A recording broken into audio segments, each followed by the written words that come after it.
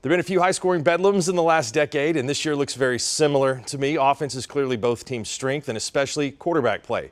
Spencer Sanders has a shot to win back-to-back bedlam games at Oklahoma State, something not many quarterbacks have done in OSU history. Sanders was last week's hero off the bench, and he's earned the trust of his head coach. We had flexibility in the fourth quarter with Spencer because we could just get rid of everything we had and went back to what we've done the last 3 years and just start pulling out plays. He's experienced enough that he can run them, and we just call him and he knows what to do. Incredibly experienced. He's a winner, you know. He's instinctive, he's fast, he's explosive, got a quick release. You can tell he's played. He's got a lot of moxie. You can tell he's played a lot of football. The team rallies behind him, plays off his leadership and his energy.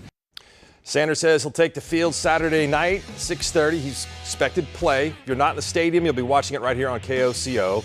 And we'll take the field at 10 a.m. Be sure to join us for a special pregame for game day before the action again at 10 a.m. Battle of the quarterbacks is closer than you might think in this one. Dillon Gabriel has taken some heat at times from the OU fans, but he's just guilty of following some of the best quarterbacks ever to play at the school. You look at these numbers, they're almost identical. Same number of touchdown passes, one more interception for Sanders. Rushing yards is also very close. Could be one of the very final bedlams, so look forward to it on Saturday night right here at 6:30.